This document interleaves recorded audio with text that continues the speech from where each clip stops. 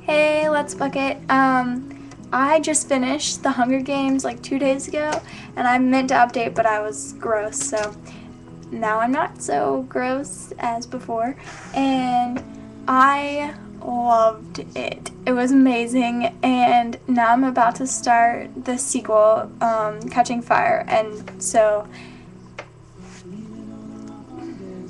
good, suspenseful, but not like gross and like scary, and it's just really, really good. And if you like really intricate plots, which I mean, who doesn't? And then so good. Okay, I'm gonna ruin it, but go read The Hunger Games, and I'll let you know what I think of Catching Fire. Oh, and these are by, I don't know, look it up. Bye.